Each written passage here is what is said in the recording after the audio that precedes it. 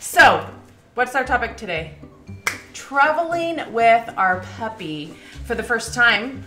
Maybe not the first time. Usually it's going to be the first time because once you've done it, you probably don't need to know what to expect and what you should be packing and what ifs. So this is really designed for new puppy owners that are driving to pick up their new puppy and what you guys should be doing. When you're traveling in a car, there's obviously a few scenarios.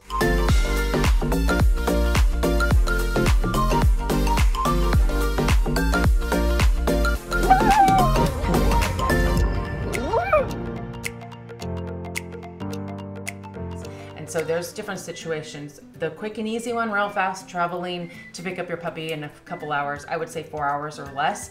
Very simple. You don't have to pack a whole lot. You just need to pack a crate. You need to pack a leash and a collar or a harness.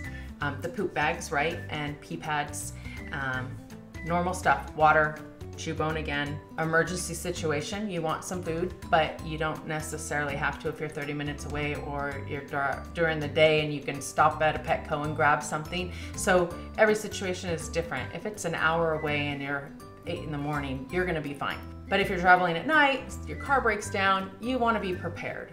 If you are traveling by car, either way, my suggestion would be that you bring somebody if you can, because 2 is better than 1. The reason for that is if you are driving for any distance and you're getting a new puppy, a lot of the things are the same whenever you're preparing and you come to pick up the puppy, all of that. But once you get in the car and you are leaving, if you have to instantly put that puppy in a crate by itself when it's just left its home, just left its family, just left every smell and scent that it knows, everything that's comforting to him, and now he has to go in a crate, that could be a little traumatic. Bring somebody, put that puppy in their arms, because you don't want that puppy to be traumatized right off the bat. And you want them to bond with you. You want them to feel comfortable with you. You want them to smell your scent. So if you can bring somebody with you, I highly recommend you do, and allow that person to hold the puppy or take turns holding the puppy. If it's a short drive, fine, one person hold that puppy. If you are traveling long distance, okay, so we're talking, you're gonna have to stop in rest stops, you're gonna have to stop maybe even overnight, you have a long drive. A puppy probably can be just fine for 3-4 hours in a car. Anything more than that, you really have to stop. The puppy's gonna get anxious. The puppy needs to exercise. The puppy needs to potty. The puppy needs to eat and drink some water.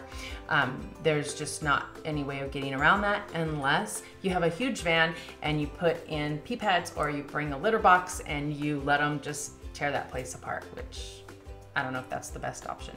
So you have to find somewhere to stop for your puppy. I don't recommend that you take your puppy potty at the local rest stops on the side of the freeway. It's dangerous. Your puppy has never been on a freeway or a highway, right? They've never been at a rest stop. So everything is gonna make them nervous. Even different sounds is gonna make them nervous and spook them. And the last thing you want is that puppy to break free out of your hand and run across the freeway or run into the hills, and it's just an accident waiting to happen. So if at all possible, find a place that is not normally a stopping grounds for families with their pets. And so that means whatever you have to do to find a place, and I don't know what that place is because I don't know which way you're going. I don't know what, everywhere is different. But just, if you have to stop at a rest stop, or if you have to stop at the gas station and let your puppy go potty, do what you would do in an airport. Go inside the restroom, if they let you, put a pee pad down, sneak that puppy in the bag. They aren't gonna know.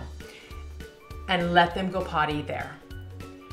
Because you're better off not risking bringing something home. And that is why when I talk about, is it better to fly or drive? If you have a long 15, 16-hour drive and you have to stop 12 times, you have 12 chances now of that puppy either escaping or picking up something and bringing that home with you.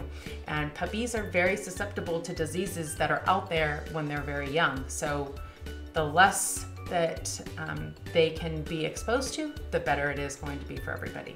So If you can't find a place, my suggestion would be to put a pee pad on the floorboard, put a pee pad in the back seat, in the trunk, whatever you have to do to let them go potty, and try your best to travel at nighttime. So if you can drive at night, then your puppy is going to sleep a lot more than they will during the day. So avoid a full belly whenever you're driving or flying, obviously. So you want them to eat a few hours before. When you meet with your breeder, you want to make sure that you either have your phone with your notes out, or you bring a notepad, or hopefully you already have everything you need to know about that puppy ahead of time. So that way you're not sitting there trying to remember things, because I'll tell you, you need to know when they got their shots. You need to know when the next one is due. You need to know what food they're on. You need to know their feeding schedule.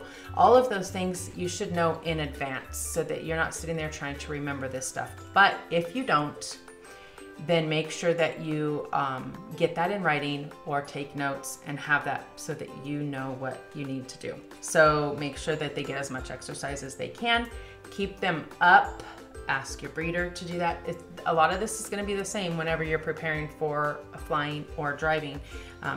Keep them up as much as you can beforehand. And so if you're picking up your puppy and staying in a hotel and either flying or driving the next day, then do your best to allow them to stay up as much as possible beforehand. So if you already have pets and you want to introduce your pet to your puppy during the pickup, my suggestion is to think again.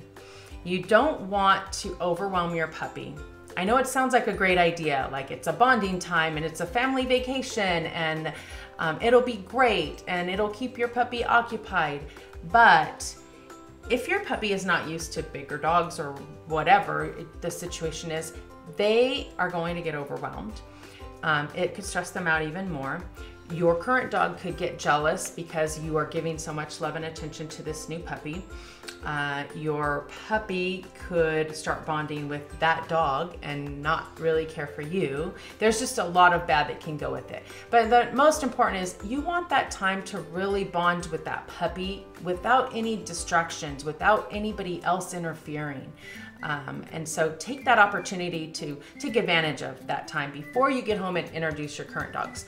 So after a little playtime, all of that, your puppy should settle in.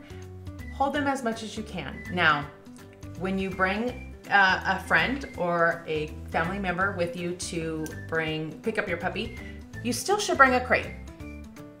If you have a 6-hour drive, 5-hour drive, you're probably gonna have to stop for gas. You're probably gonna get hungry. You're probably both gonna have to go potty. If you have a crate, your puppy can go on the crate and you guys can eat your food on the road without that puppy all up in your face. So a lot of times we think, well, I have 2 people, we don't need a crate. Bring your crate. It is still a good opportunity to start introducing the crate. Even if it's for 20-30 minutes, bring the crate. But thank you guys so much for joining us. I hope you learned something and have a wonderful day. Bye.